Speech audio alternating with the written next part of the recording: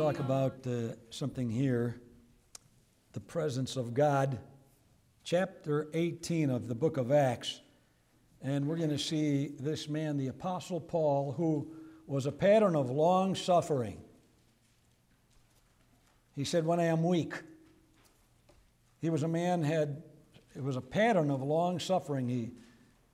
I think the element in various parts of the country that's missing in concerning biblical Christianity is the element of a matter of life and death. You see, for the Apostle Paul to live, it was precious because of the persecution. And it was a matter of life and death. And for some people fighting, not because of persecution, they're fighting, it's a matter of life and death. So we see the Apostle Paul here, who is going through all kinds of persecution, and boy, the list is so long in the book of 2 Corinthians of the things that he had to go through. But we see the book of Acts gives his epistles depth. When you read the epistles, that's one thing. But when you read the book of Acts showing you something about that epistle, that is what gives you depth. So we're going to see some things here in the life of the Apostle Paul in the book of Acts where God is manifesting himself to the Apostle Paul. Just like God wants to manifest himself to you in these last days. Paul was in the first century. We are in the last century. Paul had to cut through all the gaff of paganism and start this new movement called Christianity, along with the apostles. And here we are at the end of the church age, and we have a lot of stuff we have to cut through. And there are a number of people just simply forgetting about God. Now, let me ask you this question. You don't have to raise your hand or make a peep. Just how many of you thought about the presence of God on your way to church here? Where you really make a conscious effort when you're talking and acknowledging He's right there in the car with you. Now, there's folks who can go to church and leave church and come to church and leave church, and they really never did make a conscious effort to think on His presence. Like, as I'm speaking to you right now, I'm acknowledging the fact in my own heart and mind, He's here. Amen. And we need that today. When you go in your kitchen, are you conscious of His presence? When you go down the hallway, are you conscious of His presence? When you're driving your car, we have so many distractions in our world today in modern civilization. You know, you've got the ambulance, the fire truck, the red light, the green light, this sign, the exit sign, the oasis, the truck and the noise and all the... I slept again, and I purposely wanted my room number changed on the top floor so that nobody would be dancing or exercising over my head while I'm trying to sleep. Well, somebody beside me decided at 1 o'clock and 2 o'clock in the morning, constantly slammed the door, so that was really fun. And you can't get away from it. I mean, it's all over the place, noise. But I like quietness. You know, once in a while you have to just get away from everything. And that is what I believe. A quiet time is so necessary. And then so that throughout the day you're more armed to acknowledge God's presence. So that's what we're going to see in the life of the Apostle Paul. Now, Paul, he comes, let's read chapter 18, verse 1.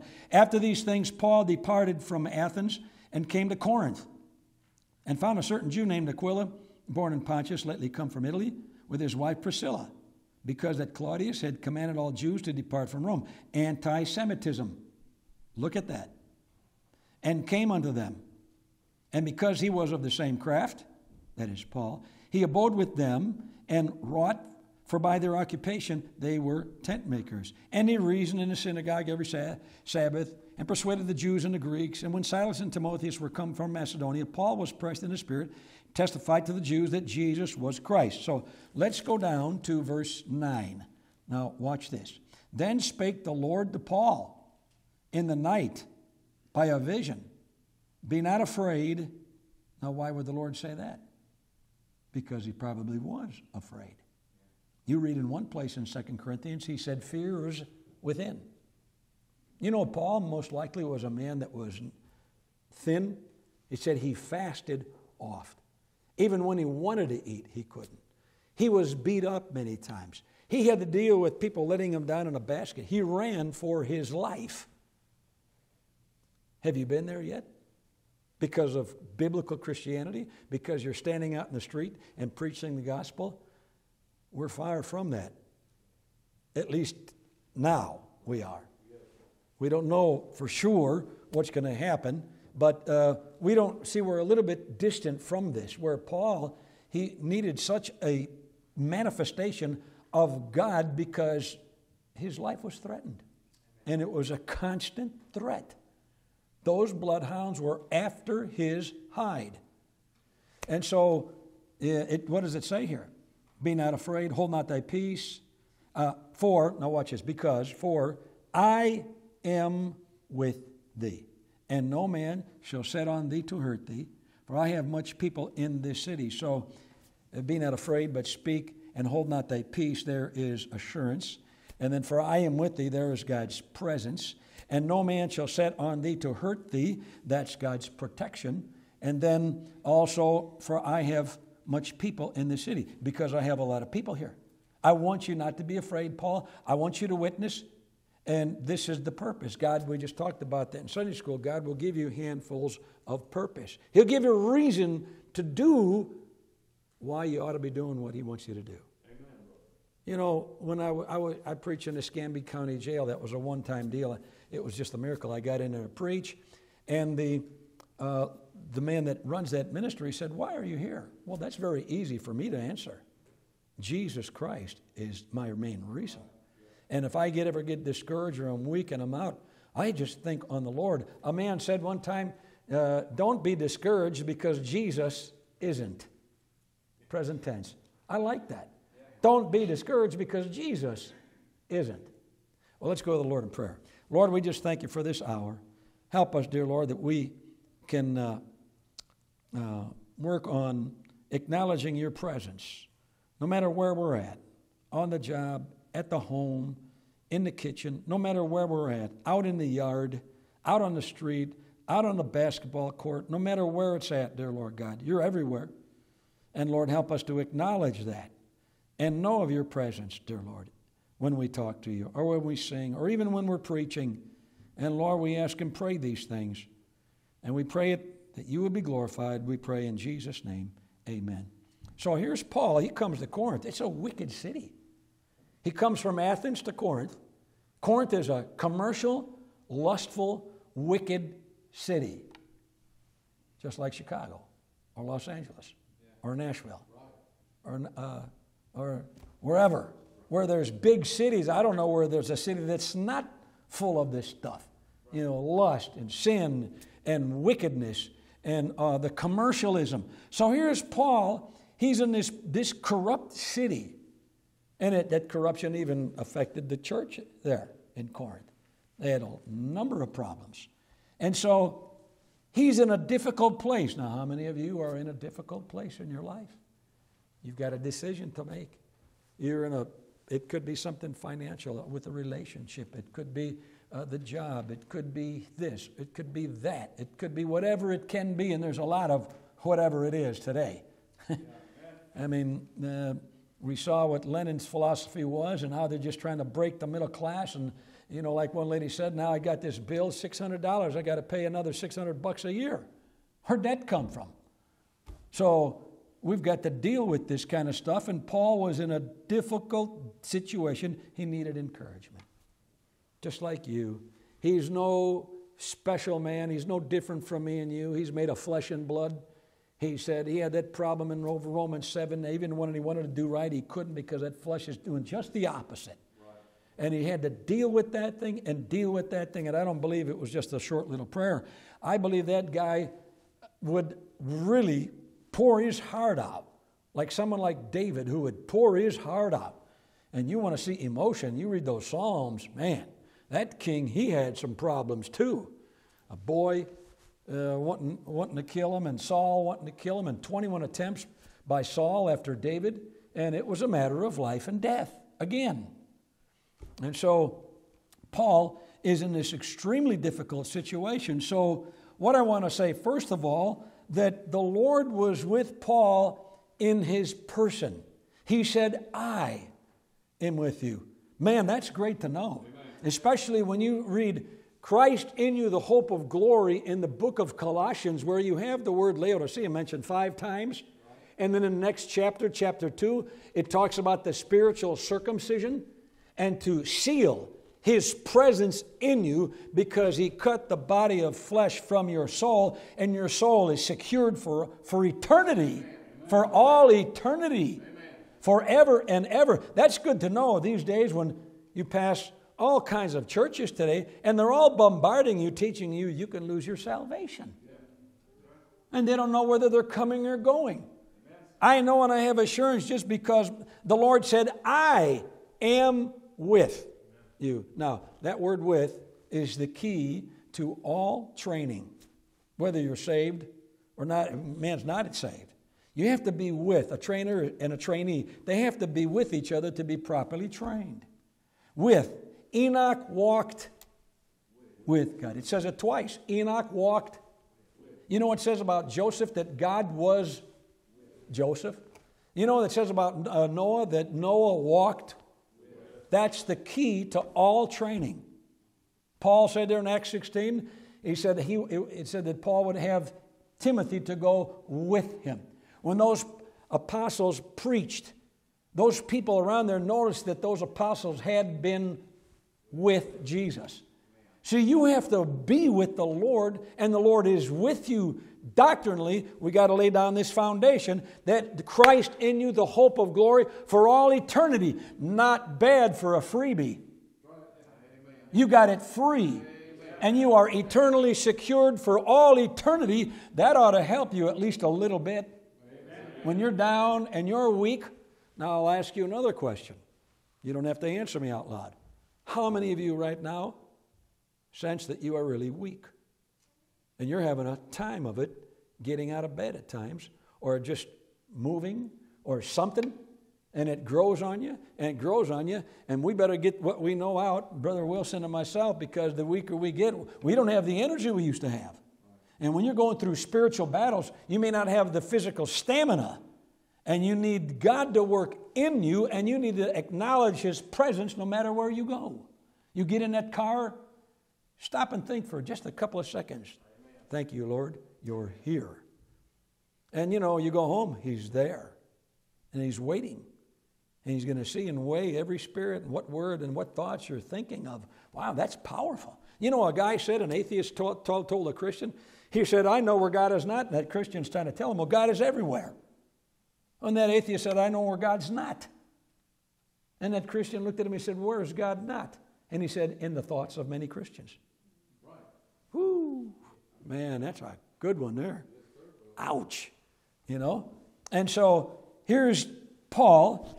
It's a judicial thing. We got to start with that because all Scripture is first for doctrine. And the doctrinal thing, you know, I was out West Coast there and Northwest, and one preacher, he said, you know, my dad and my mom, they're saved, and they raised me in a Christian home. They've done so much for me. I feel like I owe them. And you know, Jesus Christ has done so much for us, giving you and me eternal life. And no matter how wicked you know your heart is and how bad Paul thought about himself, he said, Christ came into the world to save sinners, of whom I am chief. He said that toward the end of his life, and he's beginning to see what God saw all along. That heart of that old man, he's a terror. But I can appreciate what Jesus Christ did for me. And I got that new heart in me. And I got that new man in me. Christ in you, the hope of glory. For all eternity. That's over there in Colossians. So let's go to Acts chapter 23. Now look at here. Another occasion where the Lord manifests Himself to the Apostle Paul. Paul is standing in defense before the Jerusalem council. And it says in verse 11, of course in verse 9 you got the scribes and the Pharisees. They're all over his hide. The Sadducees in verse 6, the Pharisees in verse 6, the council in verse 6. You're talking about Paul being outnumbered.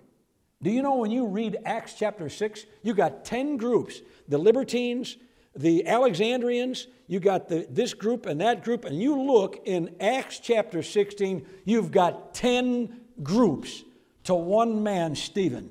10 to 1. You know what, folks? We are outnumbered, but we can have that practical assurance of the presence of God in our life. And we need that. And look what it says in verse 11. And the night following, the Lord stood by him and said, Be of good cheer, Paul, for as thou hast testified of me in Jerusalem, so must thou bear witness also at Rome. Look at chapter 27. Chapter 27. This is the Lord manifesting his presence to the Apostle Paul, just like you and me need it every day, every minute of the day.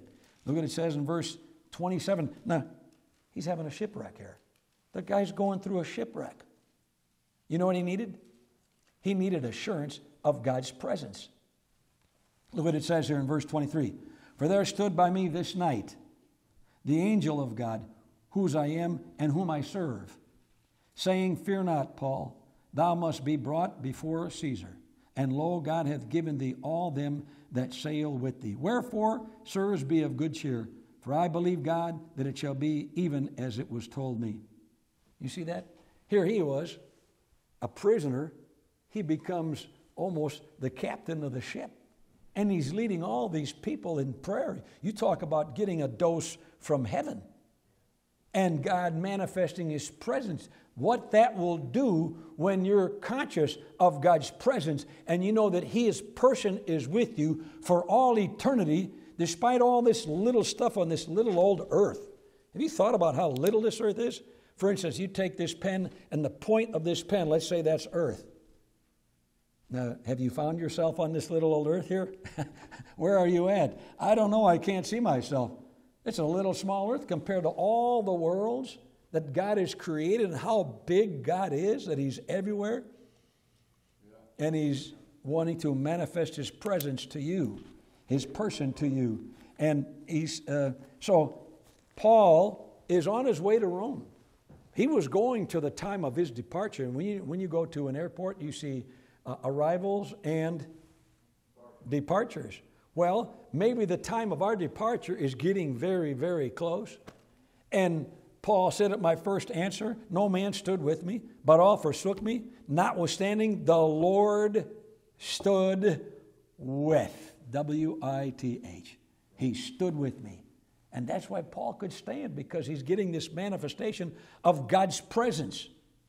And so that's our first point. Now, David Livingstone, he was a missionary down there in Africa, and he was surrounded by a bunch of savages in Africa. And the leader wanted to take his head off. So they surrounded his house. And he actually wrote, It is evening. I feel much turmoil and fear in the prospect of having all my plans knocked on the head by savages who are just now outside the camp. And people that recognize his handwriting could see that he was nervous when he was writing. And then he remembered Matthew 28, 19, and 20. Go into all the world and preach and teach all nations. And lo, I am with you even unto the end of the world. So when Livingstone read that and remembered that and heard that in his conscience, he said, those are the words of a gentleman. And then when he kept writing, he calmed down, and they recognized that his writing was very smooth because of the presence and acknowledging the presence of God. So what happened? After a few months, some of them were saved, those savages. Well, lo and behold, Livingstone goes back to Scotland on furlough, and a man comes up to him with a prayer book, and he calls the actual date, January 14th, 1856. And Livingstone says, so what of it? That man said that night they had a prayer meeting, and there were 47 men that were there for the prayer meeting. That's what that savage said. There were 47 men that surrounded his house. He told that to Livingstone. He said, we didn't kill you because we saw 47 men surrounding your house, armed men surrounding your house. And he goes back on furlough, and a guy calls the day, and he said, when we had a prayer meeting, 47 men were here for that prayer meeting. Amen. You say, what is that? I don't know what that is. I know this. That's God. Yeah. That's the Lord. Secondly, back to chapter 18. Acts chapter 18. Now, Paul comes from Athens. He doesn't expect to see Aquila and Priscilla there. And they're coming from Rome because something very negative, anti-Semitism, and they come from Rome to Corinth. He comes from Athens to Corinth, and there they meet. And he finds out they're Jews, and he's a Jew. And he finds out that anti-Semitism, and he's experiencing anti-Semitism. And they're tent makers, and he's a tent maker.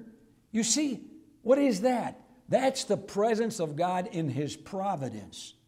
When you take one step, brother, God is taking 10 steps. He's way ahead of the program. When you're playing checkers, God, your Savior, is playing chess, and He's a chess master. And the only way you can... How many play chess here? How many know what chess is? Okay. Chess, where you got the... It's not checkers. So if I say we play checkers and God's playing chess, it's like He's in a whole different ballpark, but He's right there with you. So when you want to checkmate the Lord, all you got to do is just humble yourself. He's got nowhere to go except do something for you for that thing right there, because God will honor humility. He resists the proud.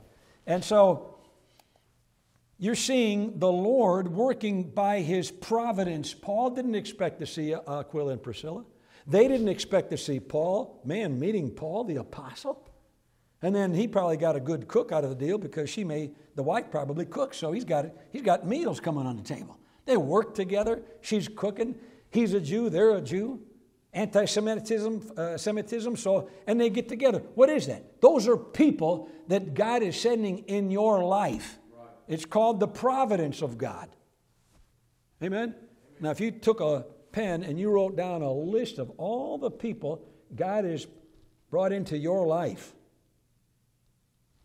that you would be here where you're at. Still going to church. Still preaching from a King James Bible. There's a lot of people God has brought into our lives. And honing and helping to hone us. And maybe God's using us to help hone others. That's what you call iron sharpening iron. And that's the providence of God. God bringing good things, good people, even bad people, to help hone us to be where we're at today. It's only by the grace of God and people God has brought into their life that we're in church. Amen. 2023. Amen. It's only by the grace of God. That's God's protective care by His providence and His providing care, and the timely preparation, where it just happened to be that Aquila and Priscilla come from Rome, anti-Semitism, and meet the Apostle Paul, and then that's encouraging Paul along the way. And so you have, I think it was William Tyndale. He was strangled and burned at the cross, at the stake, with fervent zeal, and with a loud voice, as reported, "Lord, open the King of England's eyes." And by the providence of God Almighty, within about 100 years, he got beheaded, I believe, or burned at the stake, and billions get a Bible because of a prayer like that. Amen. You're talking about the providence of God. And here he is, happy as can be, up there in the third heaven, up in there in that heavenly casino. And all he did was pull down that arm when he said that prayer, and the gold just keeps coming in. The gold just keeps coming in and coming in and coming in and coming. Can you imagine that up in heaven? A guy prayed a prayer like that and died a martyr's death. All the rewards he's getting. Yeah. Whoo, my. Man, all this world's money couldn't compare to what that man's got. Man, the providence of God, when you know that all things work together for good, not some things work together for good, or all things work together for some good. No, all things work together for good, period. Man, that's the providence of God. And then you have the people of God. Well, we won't turn there for the sake of time. in Philippians 4:18, Paul was in a Roman jail. Here comes Epaphroditus. And then here comes Acts 17, Silas and Timothy. And then Gaius and Aristarchus of Macedonia, and Justus and Crispus in Acts 18. And all these people that God brought into the life of the Apostle Paul. So God is with you in His person. God is with you in His providence. God is with you in His people. And God's going to continue to encourage you and me through other people. And we can thank God for church. Amen. And people that are coming, and you got this camaraderie, and the Spirit moving, and the book open, and the preaching going. We need that. Yes. Yes. We don't want to be so independent, so you have so much dependence on self or something else, you forget about interdependence in a local congregation. Yes. I mean, I'm for technology. I don't mind that, and I don't believe the Lord's against it. But as long as you don't let technology use you, you use the technology. You know, you don't be so dependent upon it that you just can't do without it. Now, you know, can you imagine, you know, Moses, he's praying when they're fighting against the Amalekites, and there's, forgot her and someone else there holding up his hands, and he hears a beep. He says, hold on a minute, guys. I got to get my phone. Yeah, okay, all right, yeah, okay. And then he comes back and says, sorry, I was busy. So then here go the hands up again. You know, folks, when it comes time to just trying to get a hold of God, you have got to get away from that, so then every time you don't hear the beep, you're not conditioned like a parrot or a dog or any other bird. Say, no, I'm talking with God. Does that make sense? My folks, I'll tell you, we have to be extremely careful.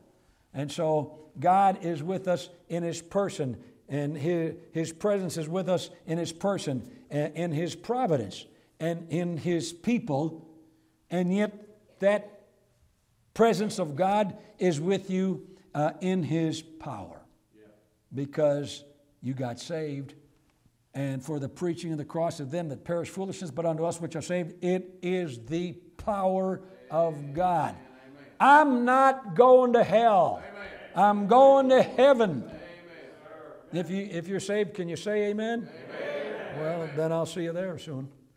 We're going to heaven. We're on the way. Amen.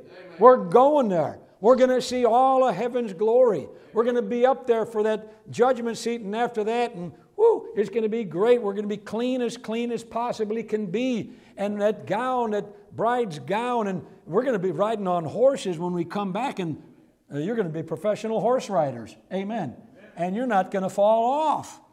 Amen. Can you imagine that? Giddy up, horsey, and whew, not giddy up, down. We're going down. We're coming down from third heaven, and we're coming down on a horse, and we're going to fight, and nothing bad is going to happen to us. And we're going to be on this earth as well as your feet are on that floor right there. You are going to be somewhere on this earth. Can you imagine that, folks? That is not some emotional thing. That is not something personal. The book says it. We're going to be on this earth somewhere. Now, I don't know where you're going to be. Now, I want to know who's going to be the head honcho here in Rickman. I believe it would be, well, he's got to be saved. Then I believe he'd have to be a man that's stuck by a King James Bible. And he didn't throw the Bible out like John MacArthur, good man. He's apostate. David Jeremiah and J. Vernon McGee and all these men, all these big men. You know what they are? They're stumbling blocks. You know how many people have stumbled because they do not want to believe that Bible right there? America started with this book right here. And God wants us to end with it. And too many have gone offside.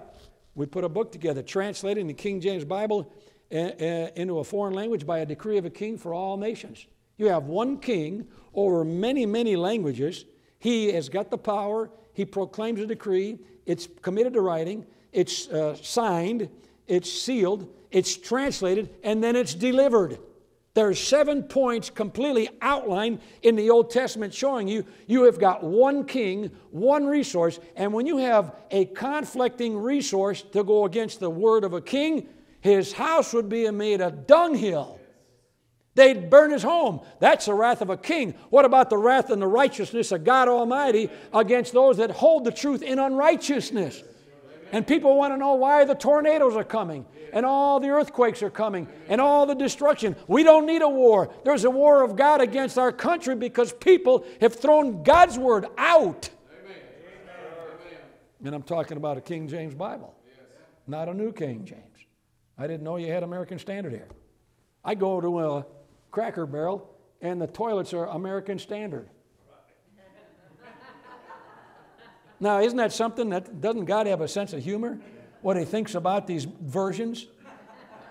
In short, I'll put it to you in Greek. They stink, okay? Okay, that's the original.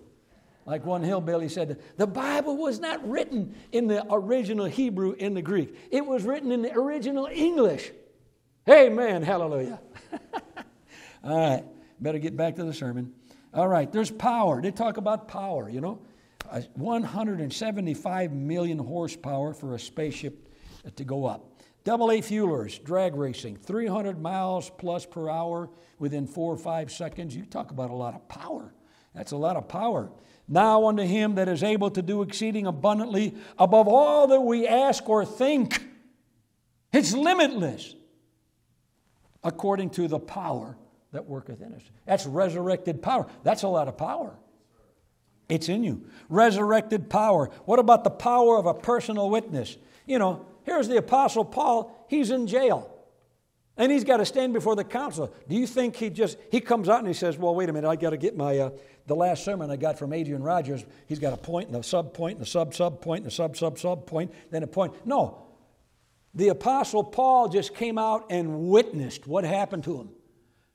You're saved. You know what you have? You have the power of a personal witness to tell people what happened to you and how you got saved. There's power in that. You say, I just got saved. I don't know what happened, but I just got saved. He opened my eyes. I'm drinking water that's eternal water right now, and I'll never thirst again. I've got that drink of eternal life in me. Jesus saved me, and I'm going to heaven. Well, there's the power of the presence of God in His power to overcome suffering and sin. And then lastly, He is with you in His promises. You know, God is not going to ask you folks to do something He doesn't do Himself. Does God want you to be faithful? Well, is not God full of faith? When God says something, He does it. When you find it in print, it's there. You can mark it down. He said it. For God so loved the world that He gave His only begotten Son, that whosoever believeth in Him should not perish but have everlasting life. Have you got it? You've got everlasting life. He said it. It's done. He's faithful. Amen. And so this is the law of faith, where God says something and He promises you something and He's going to enforce it. Because when God works in the law of faith, you can find the law of sin, the law of death, the law of the spirit of life in Christ, and there's the law of faith. Romans 3:27. It's a law. Like there's in the physical realm, you got the law, what they call gravity. Okay, it's a law, and it's enforced unless you defy that law. So here's the law of faith. God created that law of faith, and He's an enforcer of that law. We have laws in a constitution, but those laws aren't always enforced. But you can count on God. When He creates a law, He's going to enforce that law. That's right. So when you, brother or sister, take that little step of faith right there, God sees it. And He's obliged to meet you where you take that little step of faith. You don't have to take a big step. You take that little step. You take that step in the right direction. Any daddy, any mommy wants to see their boy or their girl taking the right step in the right direction. Amen? It may not be a big step, but it's a little step. And it's a step in the right direction. And that's the law of faith. And God is faithful. And He's showing and manifesting His presence in His promises. So then when you just take Him at His word and you say, okay, Lord, You're my Heavenly Father. There was a series a long time ago called Father Knows Best. What happened to that? Father knows best. Well, that's not a popular series today. Well, our Father knows best for you. And He will manifest His presence to you in His promises. So He's manifesting His presence to you in His person, providence, people, power, and promises. Thank you very much.